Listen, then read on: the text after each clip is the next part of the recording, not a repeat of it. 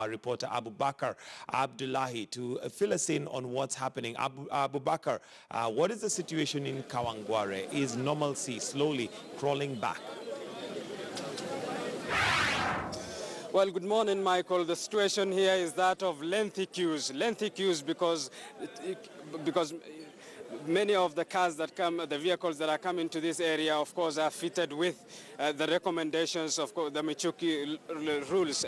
You will understand that this was a prerequisite for them to be on the roads this morning, but that doesn't really depict the picture of what is happening here, because you will understand that despite the vehicles coming here, there is a lengthy queue. Many people are lining up to get at least what they say now is a rarity of recent. The number of cars on the roads is not in comparison to what they say the normal day will be. This situation, of course, is slightly improving. Normalcy is slowly returning. Of course, this follows the meeting yesterday between security agencies and matatu operators, of which they had few recommendations, among them being the formation of a task force that will headline some of the things that the matatu industry is facing. And now I'm joined by, let me talk to a lady who is here as an attendant in this particular stage. If you could kindly introduce yourself and tell us how the situation is this morning here. Kwa majina naitwa Beth Achieng Manyala. Mimi ni stage attendant wa Westlands Kawangware route. Kwa leo kuna line kidogo tukikompare na jana, ni kama watu wengi wa kutoka town wanatumia route yetu ya Westlands ndio waweze kutembea kutoka Westlands mpaka town. Lakini sisi kwetu hatuna shida, gari zetu zimecomply, wafanyikazi wetu wamecomply na tuko sawa. Customer wetu hatujawaongezea bei yetu imebaki tu ni 60 venye huwa tunalipisha kila siku. Nini mabadiliko ukiangalia leo na jana? Leo watu ni wengi kidogo tukikompare na jana, kwa sababu watu wengi wa kutumia route ya town wamekosa magari, so wanakutumia route yetu ya Westlands alafu wanatembea kutoka Westlands kwenda town. Kwa hivyo kuna mabadiliko leo? Kuna mabadiliko kiasi tukikompare na jana. Jana queue haikuwa long, lakini leo queue imekuwa long kidogo tukikompare na jana.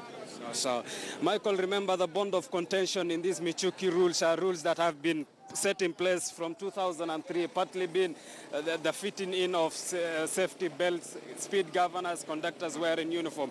This causing, of course, a conflict between matatu operators and security agencies. You'll remember that yesterday, Interior Cabinet Secretary Fred Matiang'i again said that the government was not in any way, the authorities and the government were not in any way going to compromise on this situation. This morning as well having its own effect here, that the lengthy queues characterizing here this morning. Some of the people here tell me that they have waited for less than an hour, which is in contrast, in comparison to yesterday's 3 hours. If I'll be able to talk to a man here, if you'll kindly tell us your name and how long you have waited in this stage. My name is Henry Kissinger, and I've been here for the last 45 minutes. And for sure, we are getting problems. At least the government should do something on this, because you cannot do all this thing all the time. There's a problem with the transport. All the time there's a problem with the transport. Because these Michuki rules, they are there. What will you want the government to do? At least they should do something that they can make all of us to be happy with the transport. That is one. What I feel is the government is looking for money at the moment. So why don't they say that all the public transport or public vehicles to use their maybe like insurance or something like that to make some money? Yes. So are you late for your daily occurrence? How long are you late? Of course, already I'm late. I'm supposed to be on work at 8:15. Already I'm late. Yes. Thank you for talking to us. Of course, if you can see the queue, we have walked for close to 100 meters now. The queue as well is not ending. If anything, I can see from a distance, the number is piling up. The number is increasing as of now. If I'll as well get a chance to talk to a lady here, if you'll kindly tell us your name and how long have you been in this queue this morning? I've been here since at 6 p.m. and I'm supposed to report at work at 8 p.m. Yeah, because of the line. Yeah. Has the situation improved from yesterday's occurrence? Today it is at least, because yesterday I reached at 9:30, but today I'm going to reach at 9 o'clock.